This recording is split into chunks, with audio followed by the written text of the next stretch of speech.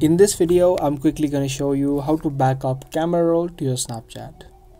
If you want all of the pictures or photos from your camera roll to switch over to your Snap, let me show you the quick way of doing it. Open up your Snapchat, head over to your Bitmoji or your profile section, which is on the top left. From your profile section, tap on the settings icon on the top right. From here, you just need to scroll down until you see a section of memories. It should be under privacy control. Just tap on the memory option, and under save destinations, tap on save button. By default, only the memories will be selected.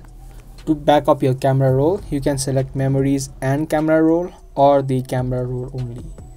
This way, automatically all of your camera roll, whether it be photos or videos, will be automatically backed up to your Snap. Other than this, the second option that you see, auto save my story snaps, you can tap on this option and make sure that it is on auto save to memories. This way, any snap that you send will also be automatically saved. So yeah, that's how easily you can back up camera roll to Snapchat.